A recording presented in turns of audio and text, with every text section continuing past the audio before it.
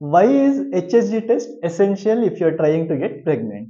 HSG, also called hysterosalpingogram, is a specialized X-ray procedure that is used to see the inside of the uterus and fallopian tubes. HSG checks scarring or abnormalities in the uterus and fallopian tubes that can lead to infertility. Ladies, remember it is best to schedule HSG between days 7 and 10 of your menstrual cycle. Rest assured, HSG test is a simple and safe procedure.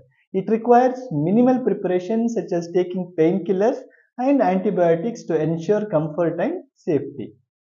During HSG test, a contrast agent or dye is gently inserted into uterus and fallopian tubes.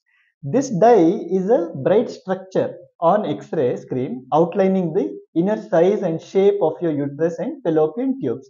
You may feel mild crampy pain when the dye enters the uterine cavity, but it lasts for a short while and is usually manageable with simple painkillers and muscle relaxants.